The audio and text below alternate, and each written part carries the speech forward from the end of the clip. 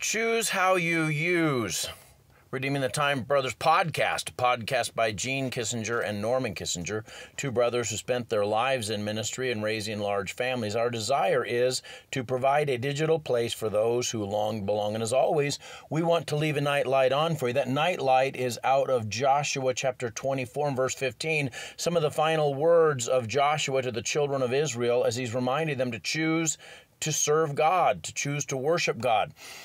And if it seem evil unto you to serve the Lord, choose you this day whom ye will serve, whether the gods which your fathers served that were on the other side of the flood, or the gods of the Amorites in whose land ye dwell. But as for me and my house, we will serve the Lord.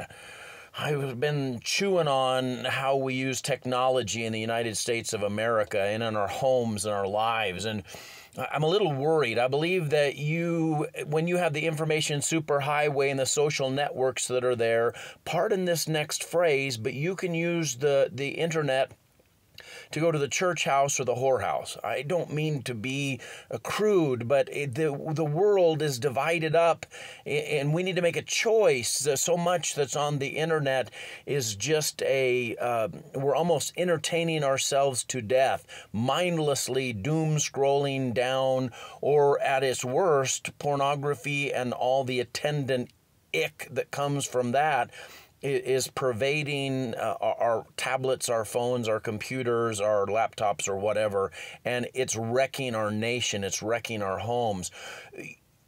Norman and I consider ourselves digital missionaries, which means that we strive to use this internet in a way that would extend the kingdom of God, bring great glory to God the Father. And we want to win the lost, and we want to develop disciples into all that they can be.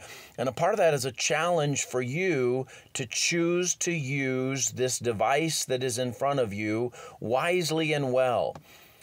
Some of the ways that you can is use this device that you're looking at right now to draw you closer to God, to find devotional content. We provide that daily, but there are many others. If maybe we're not your cup of tea, we're a little bit like cough syrup. We're best taken in small doses. So maybe you want somebody else. That's fine. Dig into a daily time with God.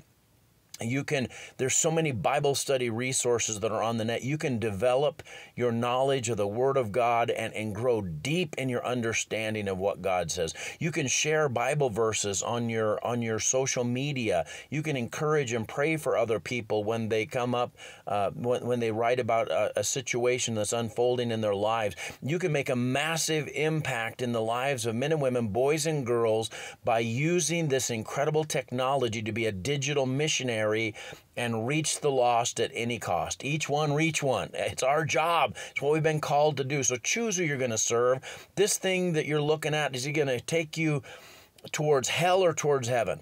Make a choice today. Mighty Father God, I thank you for all that you've done. I do pray that you would be with those under the sound of my voice. Help us, God, to choose wisely and well, God. We have made such icky choices in time past. Forgive us. Help us, God, to grow close to you and to guard our hearts that we might stay away from the dark side of this internet, God. Keep us safe. Just help us, God, to live as bright lights in the darkness around us. In Jesus' name, amen. Hey, God bless you. I love you, but Jesus loves you so much more. Have a great night.